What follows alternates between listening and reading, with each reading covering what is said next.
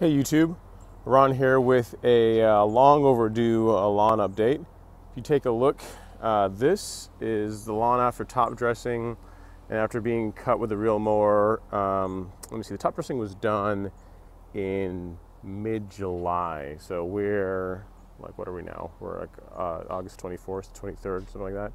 So it's been a few months, and you can see that it definitely looks a lot more even now. The grass is starting to turn a little bit because it's starting to get cooler. I think it's in the low 50s this morning. So, and it has been for the last week or so. So you can see that it's not quite as green as it used to, but you can see like this just the how level the lawn is, overall. So let me go ahead and give you guys a shot of the back.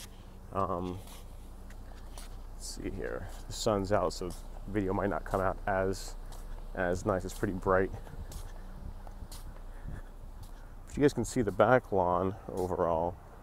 I mean, that came out pretty nice. The lawn's a little wet because I watered it last night, early this morning. But yeah, you can see the results there. I mean, this is let's see, so just was August, September, October. So this is 3 months post top dressing, and being cut, really every four days. I mean, at the most. I haven't had to cut it as often here in the past few weeks because, again, the grass just hasn't been growing as much. But overall, you can see, I think it came out really, really nice. I'm thinking that next year it'll probably be I'll just probably aerate in the spring like usual, and not really do anything special. And probably the following year, so like a year, after. So like give the grass all of next year the lawn all of next year just to kind of heal and to have like a regular growing season, and then probably in 2018 top dress again just to get it absolutely perfectly smooth. So overall, very happy with it. Again, it was a long process, and I think the results speak for themselves. I mean, it's definitely not an inexpensive process, but I mean, it definitely makes the lawn look nice. So getting the lawn top dressed combined with regular reel cutting really made a big difference, especially on the front. The front used to be really uneven. You can look here in this one section that I'm not really happy with, like right here in front of the tree, like right in here, that's still not quite even. And that's where like another set of top dressing will help.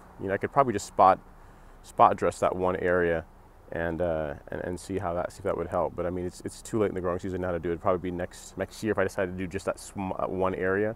But more than likely, I'll just wait until 2018 to just redo the whole thing. So it was a quick update, and it's been a while since I've given you guys a video update. But I wanted to let the lawn go until like pretty much till the end of the growing season, till when it's beginning to turn, so you guys could see, after 3 months of a top dress, how the whole process worked out. So hope you guys found this useful. If you like this, please subscribe, share it with anyone else that you think might benefit from it. And if you have any questions, please feel free to leave a comment below. I love getting comments and responding to them. So thanks again. Bye.